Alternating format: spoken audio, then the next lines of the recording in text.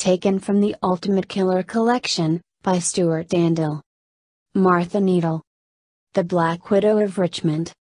Martha Charles was born on the 9th of April, 1863, on the Murray River near Morgan in South Australia.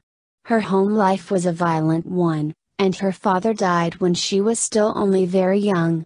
By the age of 12, young Martha had begun working as a domestic servant in Port Adelaide. Martha was said to be an attractive woman with a kindly disposition, though she had shown some signs of mental instability from an early age.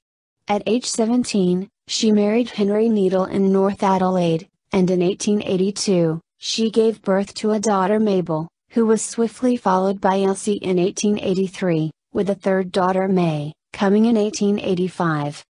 Needing a bigger place to live with their burgeoning family, the Needles moved to the Melbourne suburb of Richmond, in 1885. For the first few years that the family lived in Melbourne, the couple appeared to be very happy and their neighbors had nothing but praise to say for the family. However, over a couple of years, tensions began to rise as Martha would often go out unaccompanied by Henry, and he soon became jealous of the attention his attractive wife drew. In the year of 1885, on the 28th of February, the eldest of the Needles' children, Mabel, suddenly became ill and died. The doctor who attended to the child could find nothing wrong, and was in fact the physician of the lodge to which Mr. Needle attended, the Independent Order of Oddfellows. Soon after Mabel's death, Henry Needle traveled to Sydney in search of work, which put more strain on the relationship between himself and Martha.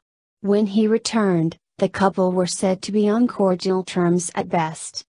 In October of 1889, Henry Needle was the next to be overcome with a mystery illness, and was once again attended to by one of the lodge physicians. One of the peculiarities noted by the doctor, was Henry's complete disregard for nourishment if it was handed to him by his wife. If Martha offered him something, he would brush it aside. If she pushed him further, he would knock the sustenance from her hand and onto the floor. Though when others offered food or drink to Henry, he accepted it openly. This strange set of circumstances raised a few eyebrows to those who were watching, although Henry never said why he was acting in such a way. In the end, the physician and his neighbors attributed it to irritability, due to illness. Eventually, on the 4th of October, 1889, Mr. Needle succumbed to his illness. On his death certificate it read, subacute hepatitis, enteric fever, and exhaustion due to obstinacy in not taking nourishment. In other words, his liver and intestines were inflamed and he had become exhausted due to lack of nourishment. Upon Henry's death, Martha Needle obtained the services of the trustees, executors, and agency company, to administer her husband's will for her. A sum of around £60 was paid as her third share of the £200 life policy, less expenses. The balance of the policy was then invested by the company for the benefit of the two surviving children. In late November of 1890, tragedy struck again and Elsie became ill. Just a 6-year-old child, she was suffering from stomach pains and fever, eventually departing from this world on the 9th of December. After Elsie's death, Martha Needle received the child's share of the £200 that had been put into trust. This was again around £60. Less than 12 months later, on the 27th of August, 1891, the youngest child, May, died from tubercular meningitis. She was just short of her 5th birthday. Martha also collected her youngest child's share of Henry's life insurance policy. With so many sudden deaths in the Needle family, the physicians were baffled, and although money could be a very powerful motive, Martha had spent almost all of the insurance money on an elaborate family grave, which she visited regularly. The best the physicians could do, was scratch their heads in befuddlement. In 1891, Martha Needle decided to move on with her life and join the home of Louis and Otto Junkin, as a housekeeper, subletting the attached house to lodgers. By April of the same year, Martha had become engaged to Otto, to which, his brother Louis objected profusely. This was due, according to Louis, to Martha's frightful outbursts of temper. He then contacted his family, and the Junkins' mother also sent her objections, stating they were due to Needle's poor health. It appears that tragedy was following Martha, as Louis Junkin then became ill in August of 1893, for a period of roughly 2 weeks. Though as he now consented to Martha and Otto's marriage, he recovered. That was only until April of 1894, however. Again he became ill with uncontrollable violent vomiting and was becoming increasingly unwell. That was until a relative visited, upon which he started to recover. However, after the relative had left on May the 10th, Martha prepared breakfast the following day and Louis was immediately struck with illness again. He died on May the 15th, with the doctor in attendance saying it was due to exhaustion, and inflammation of the stomach and membranes of the heart.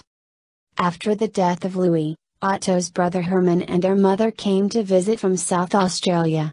Both of them disagreed to the marriage between Otto and Martha Needle.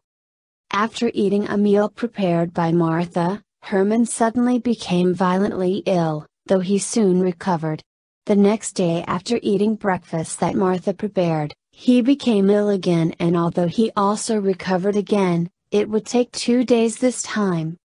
Upon this recovery, Herman sat down to some lunch that Martha had prepared and was once again taken ill, though this time the attending physician was suspicious. Dr. Boyd, who was treating Herman, took a sample of his vomit and sent it to the government laboratory for analysis. When the results of the sample returned, they explicitly stated that it had contained arsenic.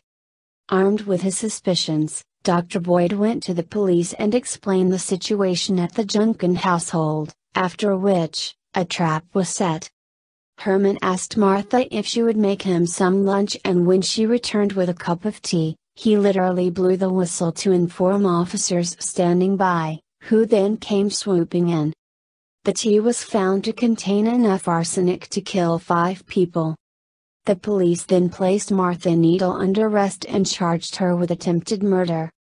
An investigation followed, and the bodies of Louis Junkin, Henry Needle, and the 3 Needle children, Mabel, Elsie, and May, were all exhumed in search of poison.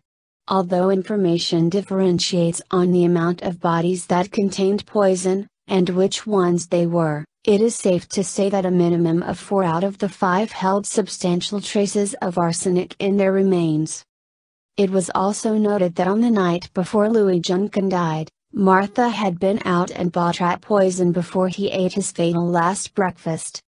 Charged with the murder of Louis Junkin before the court, Martha Needle pleaded not guilty and continuously professed her innocence.